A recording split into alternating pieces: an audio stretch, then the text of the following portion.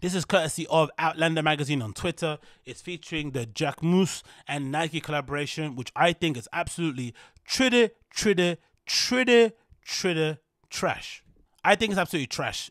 Firstly, because it doesn't make any sense why Jacquemus at this stage of their career would be concentrating on doing a Nike collaboration. Secondly, I think it's proof that the brand is on life support, and the Jacquemus that we knew previously, the one that made effervescent, almost magical, otherworldly clothes in a very simple and elegant way that sort of purported to represent and to showcase a particular type of woman, a particular type of French lady, let's say, has now gone completely to shit, to the point where they're having to struggle for relevancy by doing a collaboration with Nike on shoes that don't even look like something a Jacquemus girl would actually wear. And if you're thinking I'm absolutely lying, let's actually go and say Jacquemus. Is it Jacquemus? Jacquemus, right? There we go. Let's go Vogue Runway. Let's actually look at some of the older pieces of Jacquemus' collection from the previous collections, what I think were way better than the stuff that he's doing nowadays, so that we can see quite clearly that this brand has changed fundamentally in the last few years to the point where it's unrecognizable. And the reason why I keep talking and rabbiting on about it is because I'm not someone that sort of like, you know, waves a black cloud around and gets on my soapbox about that kind of stuff. But I think fashion's really annoying, especially nowadays when it comes to streetwear. There's a real big disregard to streetwear's influence on fashion, especially men's fashion. There's a lack of respect put on streetwear's name in terms of being legitimately one of the main reasons why people actually give a shit about fashion shows still nowadays. And it's kind of seen as this kind of pinnacle of, you know, achievement if you are involved in the clothing industry and all this sort of stuff. And I feel like in general, the underlying issues with it is that a lot of the people in fashion industry have a general disdain for the invasion, it feels like, of black and brown people into their hallowed little space. And a way to kind of insult us and to kind of demean us and put us down without making us feel as if it's something racial is to talk about the return of tailoring, talk about streetwear being dead, and all these little, I feel like, dog whistles that kind of diminish the influence that streetwear and people from black and brown communities have had on fashion from day dot until right now. And I feel like sometimes these designers also are judged really differently based mostly, I think, on their skin color, on where they're from, and of course, which college they did or did not go to.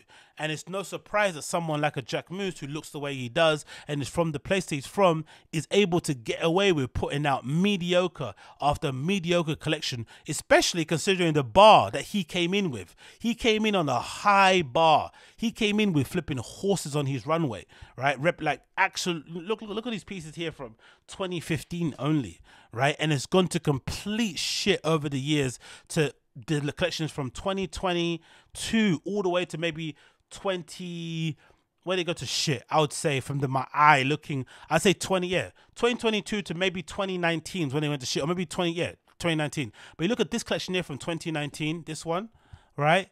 And you look at this one here, 2018, I think that's the one with the big hat.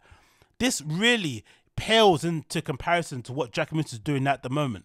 But for whatever reason, he doesn't get the same level of hate that someone like a God bless the dead Virgil Abloh was getting with his collection, or even Kanye when he launched his first collection. So for some reason, some designers get the blind, some people turn a blind eye, they bury their head in the sand when their stuff isn't as great. But this stuff from Jacquemus in 2019 was legitimately beautiful, objectively great, objectively talking about something interesting. The casting, the fabrication, the materials, the cuts, the shapes, the silhouettes, the designs, everything about it was just really expertly and beautifully done. You can't deny that this doesn't look great. Even to an untrained eye, you can tell this is absolutely sterling work from a designer coming up in the industry. Then you look back at this collection here that I've just focused on, I pulled out of my ass, which is which one? Which is spring 2018. Again, absolutely pales into comparison what he's doing nowadays with his brand, but absolutely wonderful. I think if I'm not mistaken, this was the collection with the big hat, 2018, that absolutely dominated social media for maybe a couple of years after the fact when it was out. Yeah, it was absolutely everywhere. Every single editorial had it. I think, remember, it was that famous editorial of Naomi Campbell completely naked, just wearing a hat, you know, on the floor in an amazing pose. Amazing, amazing, amazing stuff. Yeah, great work. Then you look at the stuff that he does recently, and it's terrible. illegitimately is no better than something that you'd find in COS, in Zara and shit. It's just garbage. And a clear example of this garbage is definitely this Nike collaboration coming up, because it makes absolutely no sense for the brand. Because you would imagine there is nothing about the Jacquemus girl or guy that would tell you that they're into hiking. Zero. It's all beach wear, it's all field wear, it's all in-town wear, it's all opulence, decadence, in a very subtle, minimal, kind of effervescent way. But you would never say it's giving hiking. There's nothing about this that gives hiking at all. Zero. Zero. I would go as far as saying there's no one in this runway collection, maybe apart from this dude, who looks like they could do a pull-up. Do you know what I mean? So what is all this hiking nonsense about? But again, the brand's gone to complete shit. And a clear example of that, I think, is this Nike collaboration. They're on live support and they're having to pull out these collabs and make no sense. They've got a Lahar that they're collaborating on, and this looks like a Nike 3.50. You know those shoes everyone was wearing back in the day, all done in leather, like with no lining. Absolutely butters.